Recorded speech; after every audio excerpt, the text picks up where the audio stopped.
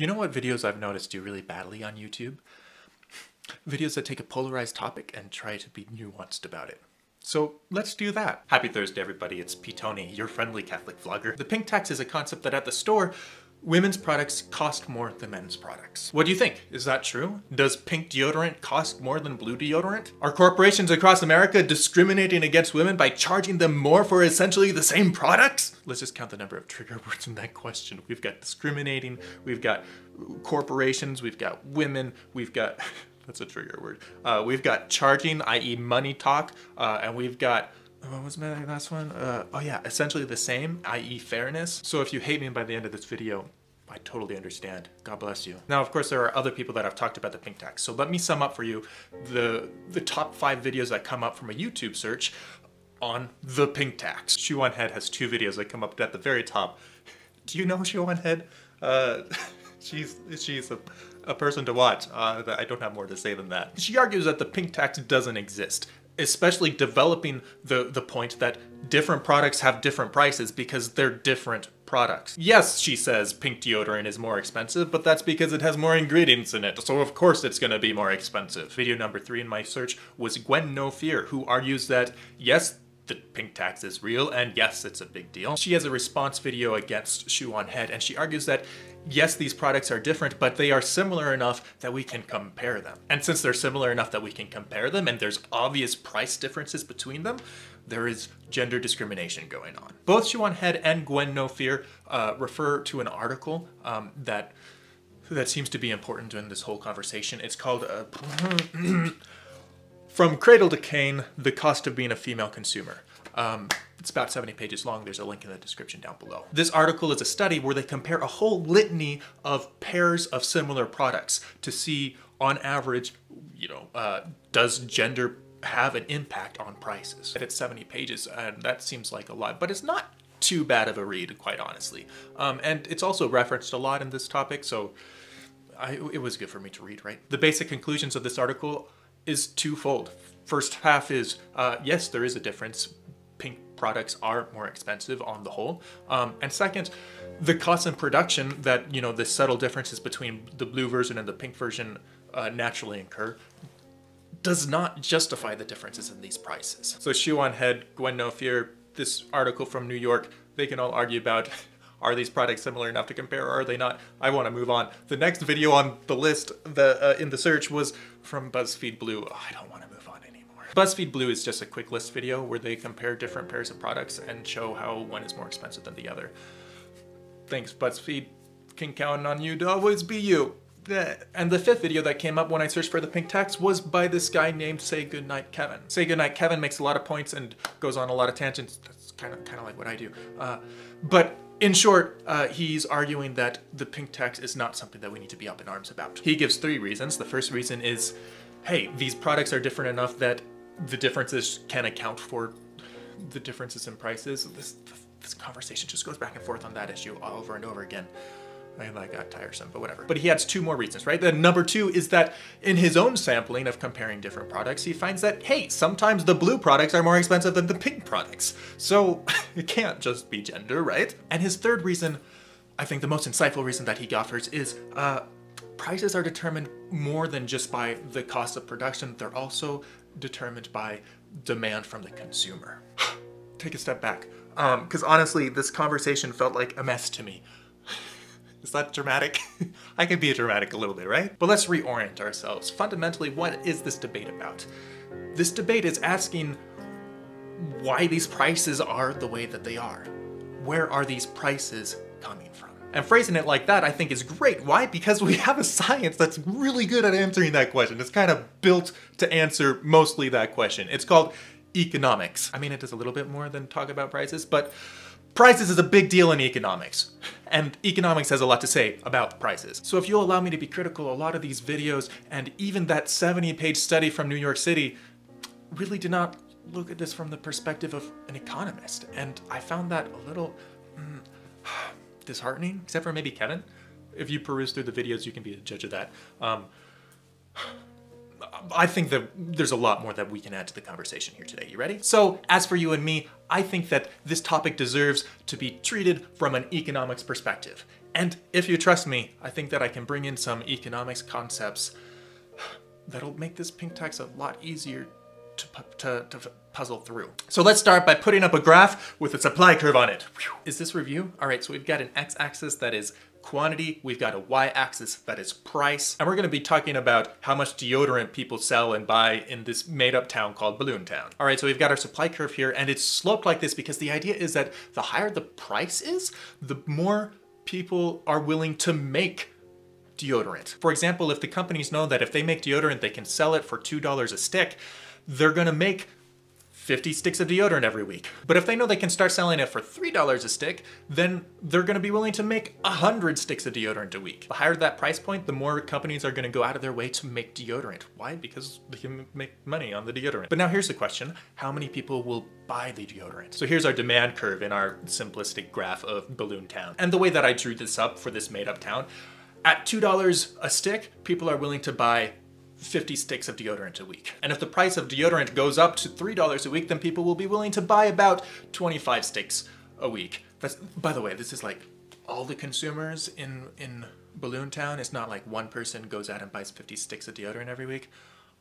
I hope. That would be weird person. I don't know what to make of that person. But this makes sense, right? Prices go up and people buy less of it, right? They start finding other ways. Like I might start using a bar of soap for my deodorant instead of, you know, actual deodorant. Now this next step is fun. We can put these two curves together and we can predict not only what the price is going to be of deodorant in Balloon Town, but also how many sticks of deodorant are going to be sold every week. And we can predict that by looking at where the two lines meet. In this case, it looks like $2 per stick and 50 sticks a week. So what changes prices? Normally the way that prices change is if these lines shift, you know, like to the left or to the right. So for example, our demand curve, which is a straight line, don't worry about it. Our demand curve, let's pretend it's way further out to the right. What does this mean? This means, well, this is how we illustrate that people want deodorant more. Even when deodorant is $3 a stick, people are still willing to buy 100 sticks of it a week because they just want it that much more. I don't know, maybe the news got out that it cures cancer or something, I don't know. Now if we put the supply and demand lines together, what do we have? We have a new intersection. Suddenly it's $3 per stick, and it's 100 sticks per week. The demand curve moving to the right is just a sign that people want deodorant more. So what do the deodorant factories do? Well, they start making more deodorant. But as the deodorant factories make more deodorant, it gets to be more expensive to make deodorant. And that's because it gets harder for these factories to get what they need to make the deodorant. Maybe the ingredients they used to be able to buy in town, but now there's not enough in town because they need more than the town has. And so they have to go to the neighboring town, and now they have to start paying for shipping. Or what about labor? Labor is a huge cost for any company. Before they had enough workers to get out 50 sticks of deodorant every week, but now they need to get out 100 sticks. So what do? Do they work overtime? Do they hire more people? Hiring more people, in order to get more workers, sometimes you have to start raising your wages so that you can attract more people to your company. So yes, because people want more deodorant, the factories start making more deodorant so that they can meet that want. But also they have to start raising the prices because their own costs are rising. This is an important point because personally, as I read the 70-page article, I'm reasonably convinced that, you know, these products are similar enough that we can use them as comparisons, and they should have similar rates of production costs. That means they're on the same supply line, and for a given quantity, the cost will be the same for pink versus blue. But here's a theory that I'm running with. If the demand for pink deodorant is higher than the demand for blue deodorant, what does that mean? That means that we're going to have higher quantities of pink deodorant going out, being made, and higher quantities means higher costs, and higher costs means higher price points, even though the ingredients are perfectly comparable, perfectly similar for purposes of the study. It just gets harder and harder to get that lavender smell that girls like. Oh, lavender, I hate lavender. I'm sorry. All right, so at this point, this is just a theory. This is the graph that I would put out as a theory of why pink products might be more expensive than blue products. Talked about it in terms of deodorant, but I think a similar logic could be applied to all sorts of different products. It's just because the demand is different. And we could theorize about why the demand is different, but that's more of like a cultural question. And for now, let's look at this from the point of view of discrimination. What would our graphs look like if we believed that, well, if the more accurate theory is that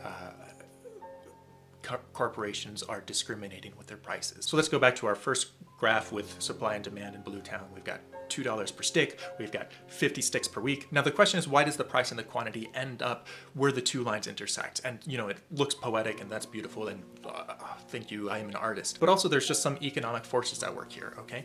So for example, let's say that one company decides to raise their deodorant stick prices to $2.50 a stick. What's gonna happen? Well, nobody will buy it because they know that they can get the same deodorant basically for $2. That's gonna force the company to start to bring their price back down to $2 if they want to sell deodorant. But what if there's only one company in Bluetown that makes deodorant? What then? If they raise their price to $3, there's nobody to stop them, right? I mean, the people of Balloontown can't go buy other sticks of deodorant unless they have a car and can drive to the next town. But whatever, don't worry about that. If there's only one company that's supplying deodorant, and if they raise the prices up to $3, the people buying deodorant really don't have anywhere else to go, right? So they'll continue to buy those $3 sticks of deodorant, but $3 is still expensive, and so they're gonna cut back on how much they're gonna buy, right? And so suddenly they're only buying 25 sticks of deodorant a week. So let's just compare the before and after here. Before, the company was selling 50 sticks for $2 each. That's what, $100, right? Now they're selling 25 sticks for $3 each. That's $75 a week. So what would you pick? Would you pick $100? Would you pick $75? This company is probably not gonna raise their prices to $3 a stick. Why?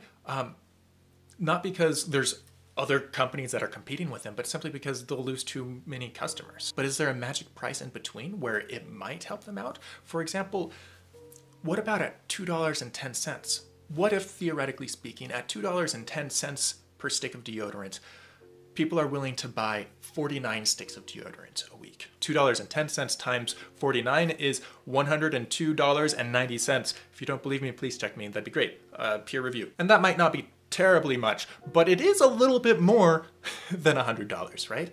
So yes, it would be worth it to this company to raise their prices up to $2.10. Quick side note, yes, I'm calculating revenue here, not profit, which are not exactly the same thing. Technically, we should be talking about profit. I'm using revenue instead of profit because I'm trying to keep things simple, and I don't think that it's going to actually affect any conclusions that we draw out of our theorizing. But let me know if you think that I've overlooked anything material by using revenue instead of profit. I'd appreciate that a lot. Okay, so this monopoly could happen in Balloontown, but could it happen in all of America with all these different companies? In theory, yes. If all the companies cooperate with each other, it could definitely happen. It wouldn't be a monopoly per se because there's more than one company, so instead we would call it an oligopoly. Monos is the Greek word for one, oligos is the Greek word for a few, so we're just like swapping oligos in for monos. It would be a monstrous project to do this on purpose. Why? Because there's a lot of companies that make deodorant, and they'd all have to coordinate. And also, this is illegal. It's called price fixing, so they'd have to hide it from everybody. So the whole coordination thing, you know, that sounds a little bit like a conspiracy that, I mean, I personally find hard to swallow, but you know, that's fine. We could consider it. Or, so I can be on board with this theory, we could talk about this in a cultural sense. There might just be a culture among deodorant corporations where they know that they can charge more for pink deodorant than blue deodorant. It's just kind of the status quo. And that would effectively explain why pink deodorant costs more than blue deodorant. So where does that leave us? Let's sum up. First, I believe that pink deodorants have higher prices than blue deodorants, and that this is a pattern that extends beyond just deodorant and for many products. Second, we now have two different theories that could describe why prices are higher for pink than they are for blue. They have graphs too. One we call high demand theory, and the other we call discrimination theory. So if both theories could describe the higher prices, how do we decide which theory is more likely? The answer is really simple. We just look for what other patterns do we expect based on these two theories that are mutually exclusive. Does that sound like gibberish? Maybe. But in other words, if discrimination theory is right, then we would expect there to be lower quantities of pink deodorant sold than blue deodorant sold, based on this graph. If higher demand theory is more accurate, then we would expect to see what? Exactly the opposite. We would expect to see more pink deodorant sold than blue deodorant. So how do we tell how many deodorants are being sold? I leave that up to you. The next time that you're at the store shopping for deodorant, take a look-see around, and you don't have to be super precise, but just estimate, is there more pink deodorant on the shelves or is there more blue deodorant on the shelves? That'll be a rough estimator of what's being sold more, because generally, this isn't entirely true always, I suppose, but generally stores put more of what they sell more of on their shelves. That was a confusing sentence. Will this be an ironclad proof that one theory is right and the other is wrong? No, that's not how theories work. But I think that we can consider this pretty good evidence in favor of one theory and in disfavor of the other theory. And then based on that, we can decide which theory we trust more until we find another theory that we want to test.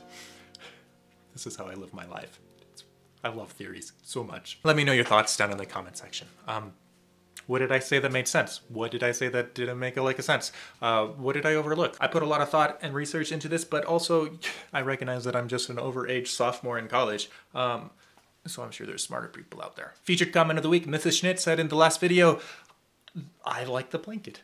Thank you, I like the blanket too. I have so many plans for that blanket. It's a magic blanket.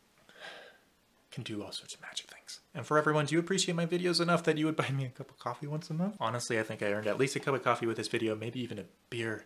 Oh, I could use a beer now. But that's up to you to decide. There's a Patreon link. You can find out what it looks like to patronize me. I love my patrons, they're lovely. Or if you want to do a one-time gift, there's my PayPal down in the description box. Many thanks to everyone who's already patronizing me, especially... I should not look in the bucket as I... Michael P, thank you so much. I like Michael. Last week's video hit 9 likes so far. Let's see if we can get this video up to 20 likes. Boom, boom, boom, baby steps. Y'all are the best. Thanks for watching. God bless and ciao.